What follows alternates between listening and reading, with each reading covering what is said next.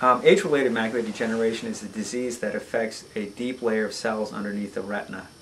With time, patients can develop some significant changes in the layer of cells called the RPE cells, and that can result in central vision loss.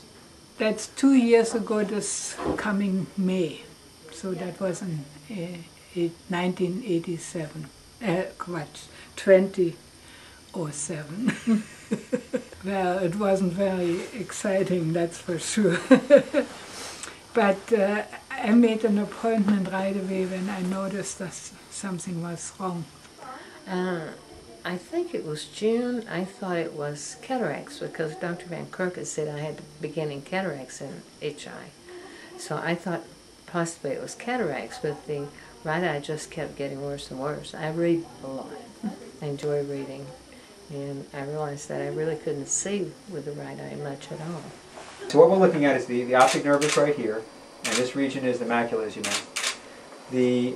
This patch right here is where you have some leakage of blood and fluid underneath the retina, and you can see that there's some blood here as well. As we discussed, we're going to do another injection for you today of the Lucentis into the vitreous gel inside the eye. Whatever.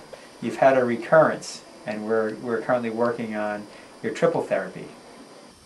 There are two types of age-related macular degeneration. The first type is called dry age-related macular degeneration, and that can cause a slowly progressive decrease in central vision. The other type, the wet type of age-related macular degeneration, causes new blood vessel growth underneath the retina, and that can result in a very rapid loss of central vision.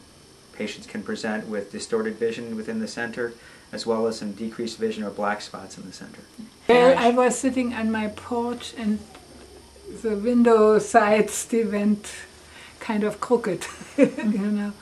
And that's when I know that, I didn't know what it was, but that's when I know that something wasn't kosher.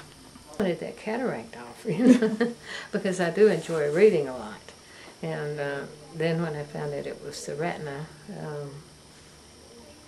they told me the shots, the Lucentis, was the most effective thing. And when I heard I was going to get a needle in the eye, I wasn't too pleased about that. But I've had 8 now, and I really don't dread it nearly like I did. It's not, there's very little pain with it. I can't equate it to a bee sting because it's not even that bad. It's not maybe 25% as bad as a bee sting. But it's really just the emotional thing of knowing, you know, you're coming at your eye with a needle.